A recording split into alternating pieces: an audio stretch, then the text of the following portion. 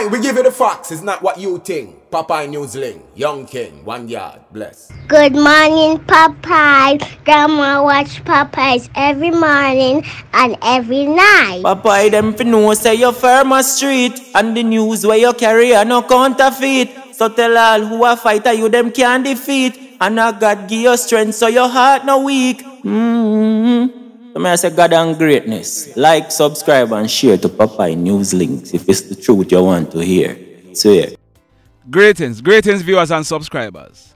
So we're coming out a little late because we're having some issues, but you know it go already. It's better late than never. On Saturday, April 27, former Miss Westmoreland Festival Queen Daniela Woodbine presents a backyard cookout. Over the next few weeks, I'll be telling you more about this event, but you can call or WhatsApp Daniela from now to place your order. Her number is 876-862-1036. That's 876-862-1036. On Saturday, April 27, nobody cook. Daniela is gonna be taking very good care of you. So call or WhatsApp her now to place your orders. And for those who are inquiring, we are traveling along the Highway 2000. In the news today, I've carried some stories about that guy on your screen.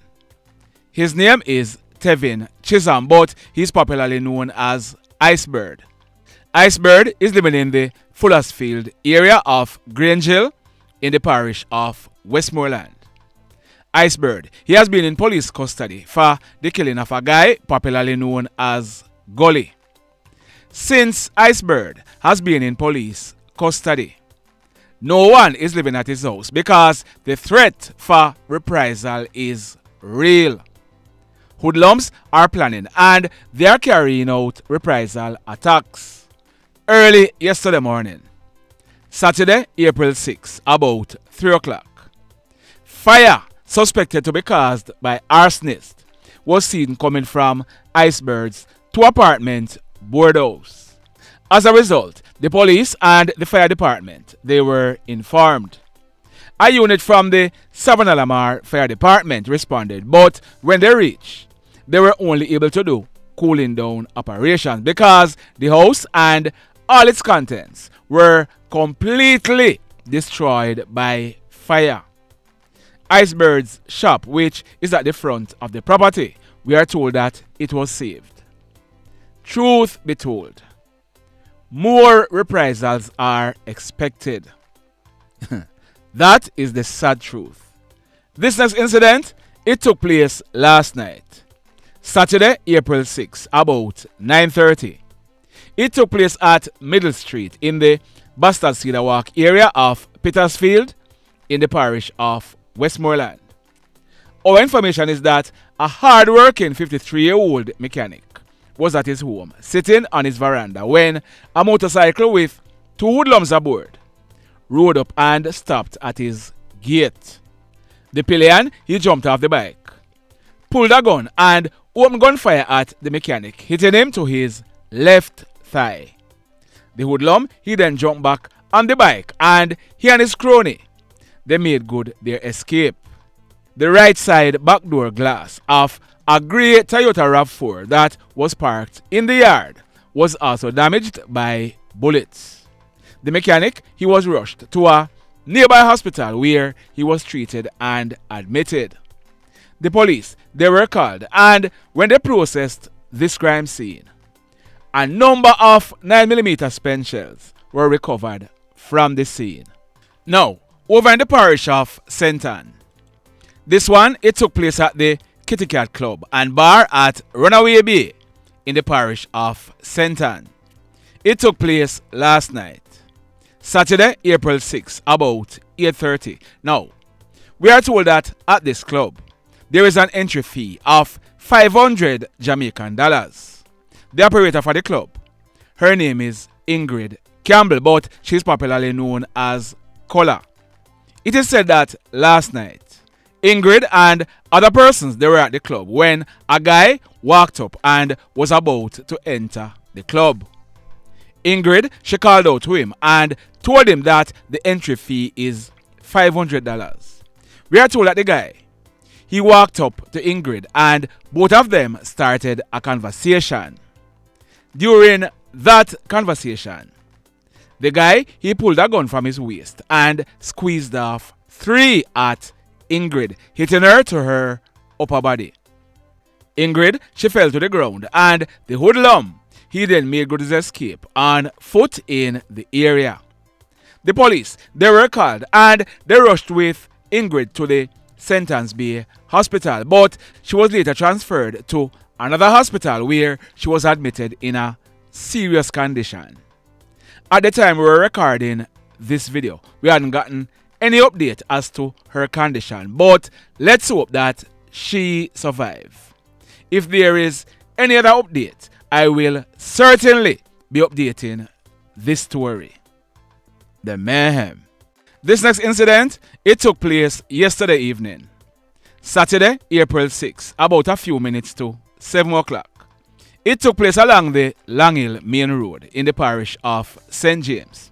We are told that a man, he was driving a grey Nissan Pulsar motor car.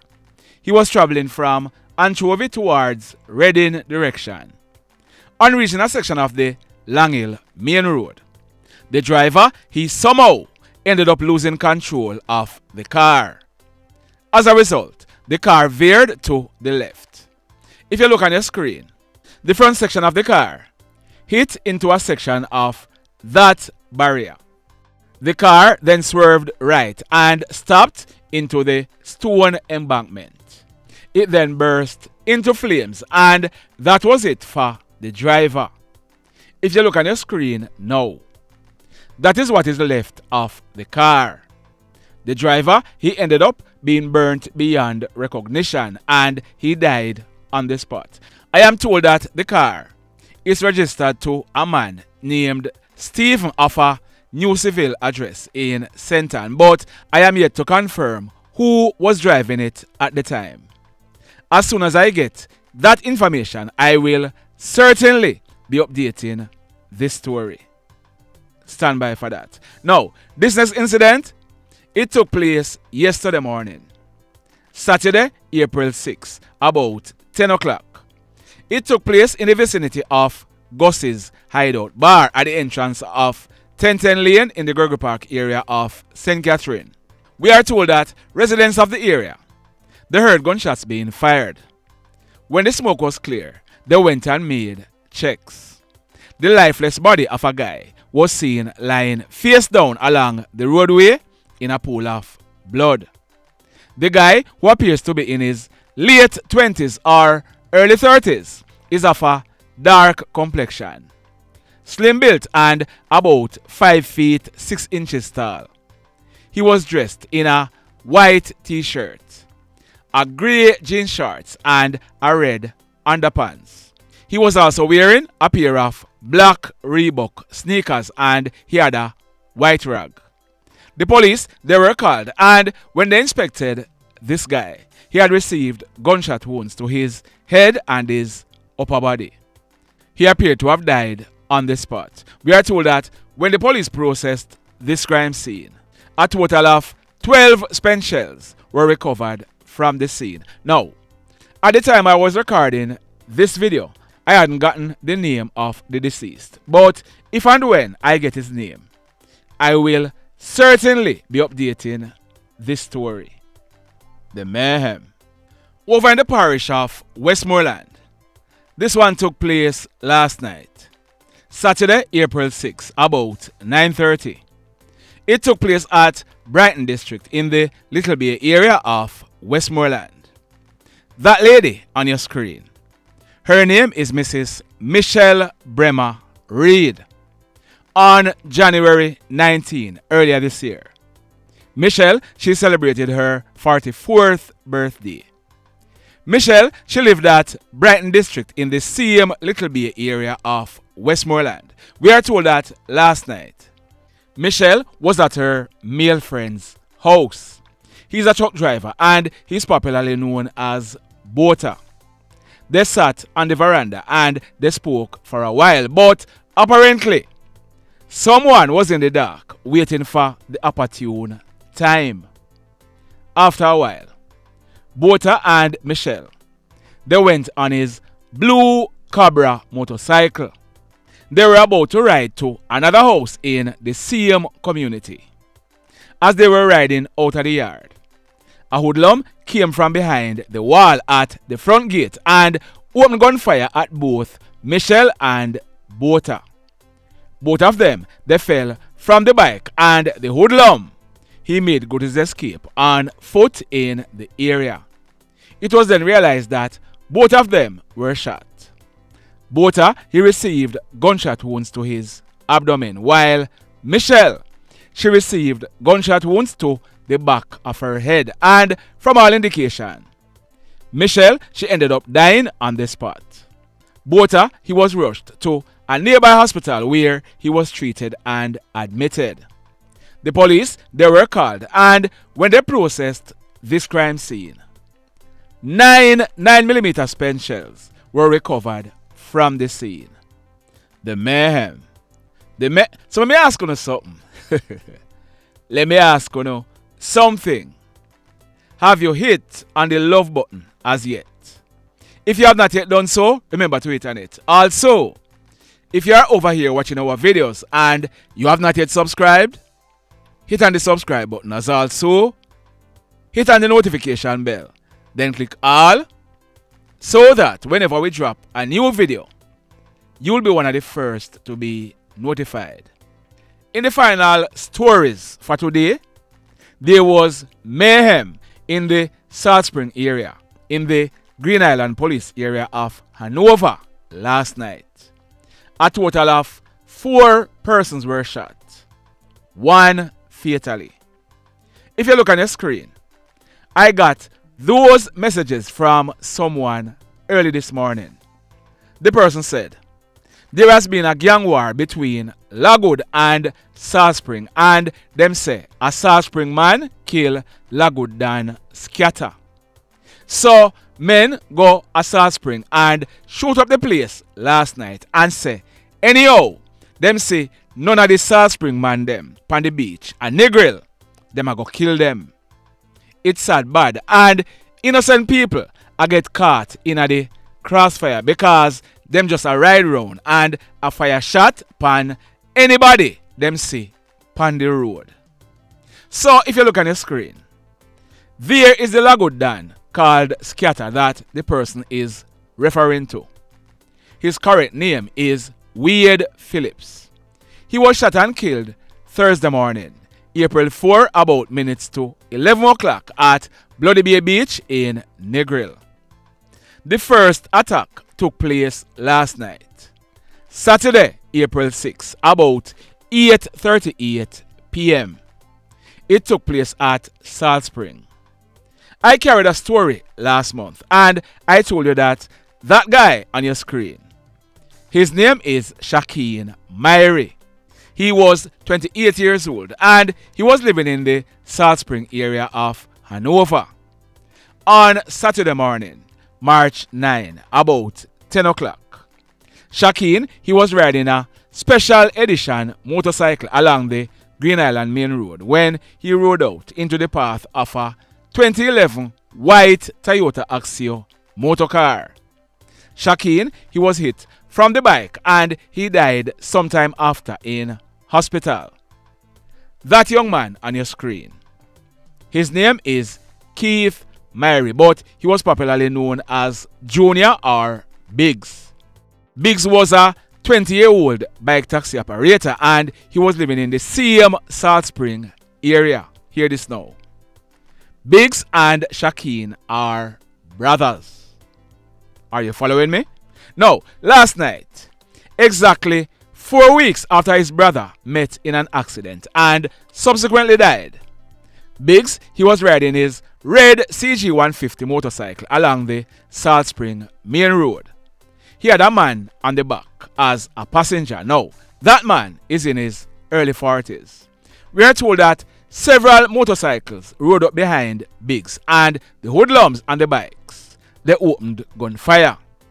Biggz, he was hit and he ended up losing control of the bike and collided into a barbed wire fence. As a result, Biggz and the other man, they were flung from the bike. The hoodlums, they fired several more shots and rode away, making good their escape. Biggz, he received gunshot wounds to the back of his head and he died as a result. The pillion, he received injuries to his mouth, but that was as a result of him falling from the bike. The police, they found 12 9mm spent shells on that scene. Less than 5 minutes later, another bike taxi operator, he's in his late 40s. He was riding his red and gold CG150 motorcycle along the same Salt Spring main road when the same set of hoodlums rode up behind him.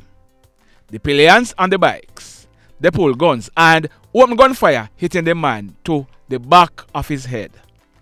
The hoodlums, they then rode away, making good their escape.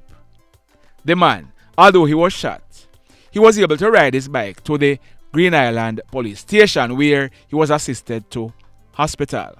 Less than 3 minutes after that attack, the same set of hoodlums, they were riding past an ice cream parlor in the same Salt Spring area.